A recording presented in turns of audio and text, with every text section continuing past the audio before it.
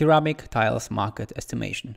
Imagine that during the interview you were asked to estimate the market for ceramic tiles and you would have to do it in 5 minutes with pen and paper.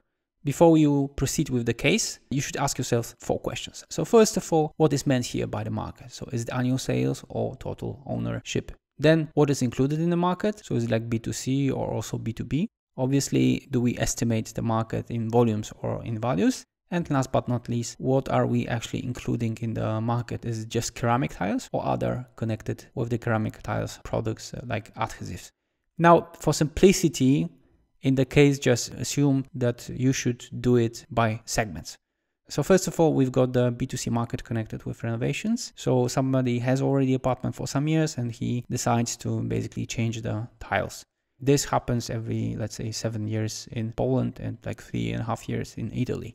Then you've got the B2C market connected with the new buildings. So you buy a brand new building, apartment, and then there's nothing. So it's not about renovation, it's just putting new things. And B2B market, so all the buildings like libraries, banks, etc.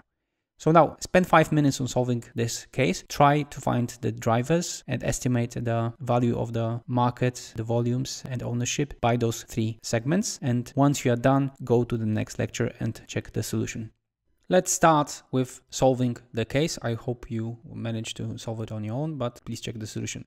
So we start with the B2C renovation market segment. And here the driver obviously are the number of families because they have some sort of apartments. So we assume a number of apartments per family. And out of this, we get the total number of apartments they have, the family. So the B2C renovation market.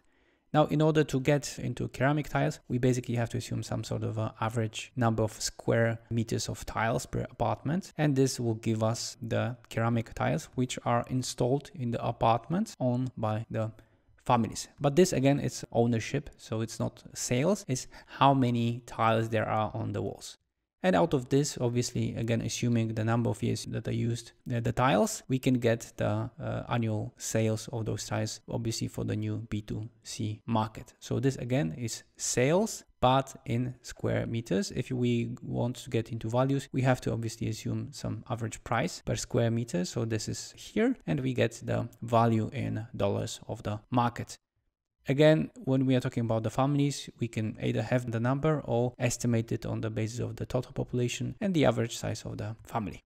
So this is B2C renovation market. For the B2C new apartments market, we have to basically use different drivers. So here the driver is actually the number of new apartments, and this is actually available data publicly, so you can very easily get it. And then we have to again assume some average size of the apartment and what percentage of the surface is covered with the ceramic tiles.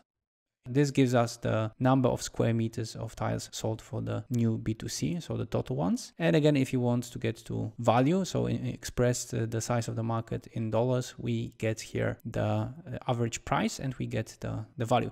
We don't use here the years of usage of the tiles because we obviously have a new apartment, so we don't exchange. We just have a new apartment which has to have tiles. So we just have to know how many average square meters it has and what percentage of the surface is covered with ceramic tiles.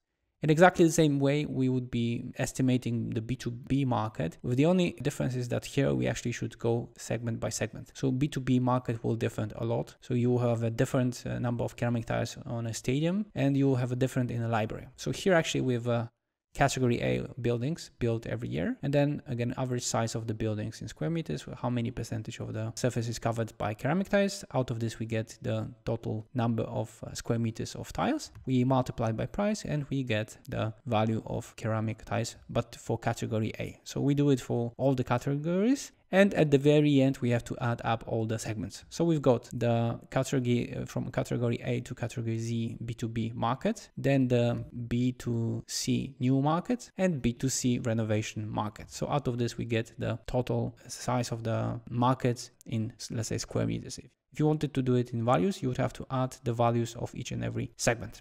So this is the solution. Check it with yours and see what kind of mistakes you had done.